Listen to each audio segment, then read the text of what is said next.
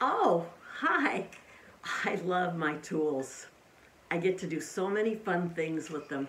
You know, my most favorite of all, though, is I do this outside, of course, not inside, is my saw. It is the best. Do you like tools? I bet a lot of you do. They sure are fun. Well, you know, it reminds me, because today I can use tools, but when I was a little girl, I used to want to play cowboys with my brother. I think I told you this story before. And I always got so upset. I told my mother, but he gets all the great looking pants. They had chaps on them, and he had bells on his boots, and had fringes on his shirt, and I just had a plain cowgirl dress. It was very disappointing. But today, you know, girls can wear pants and boots, and they can do jobs that men used to do. And you know what? Men can do jobs that women used to do.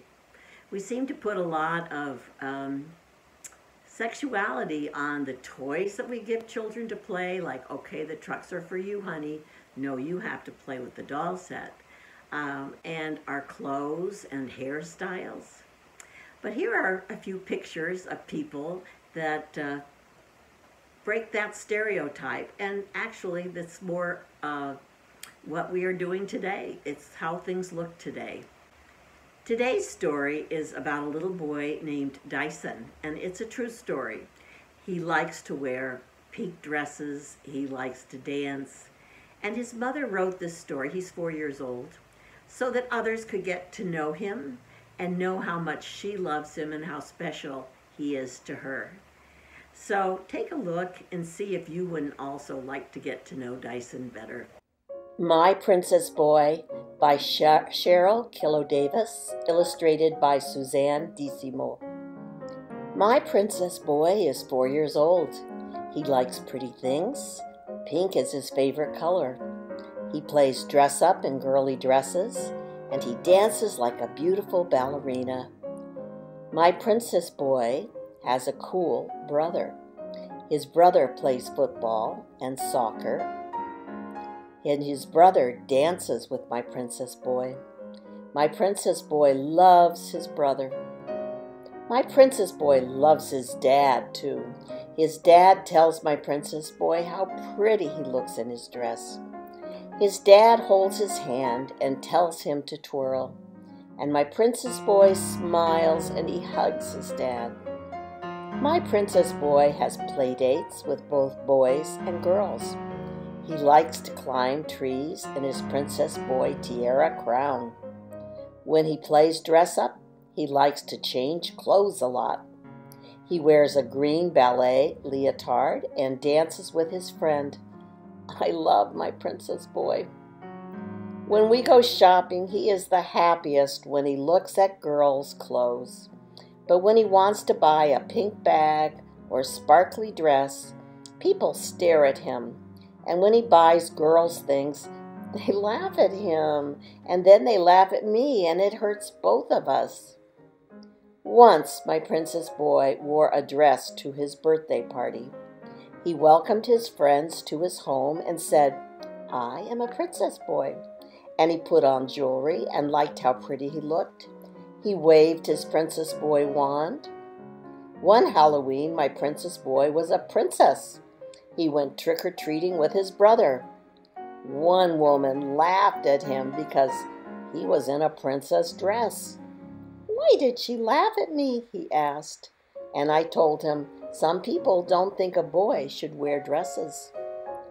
But a Princess Boy can wear a dress to school, and I won't laugh at him. And a Princess Boy can wear pink, and I will tell him how pretty he looks. A Princess Boy can play with me in a pretty girl clothes, and I will stay and play with him.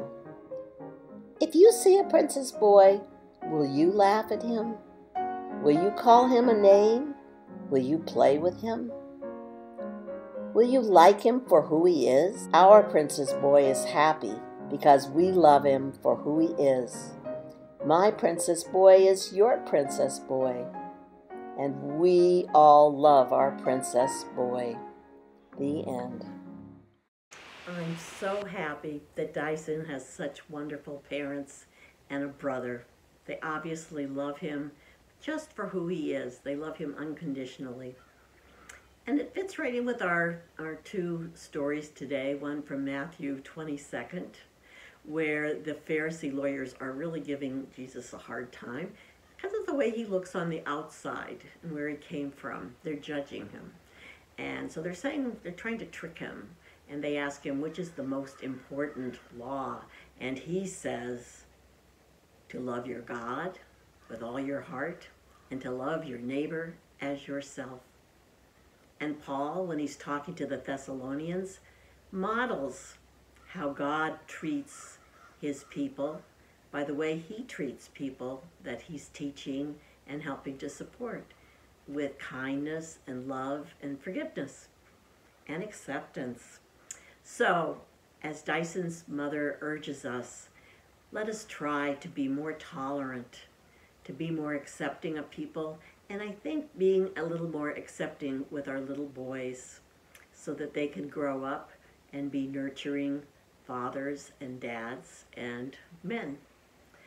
So this week, see if you can't find somebody that you think looks a little unacceptable, and someone you just really do not relate to, and try to get to know them a little better and look at them as God would look at them, and see if you can't see their special gifts.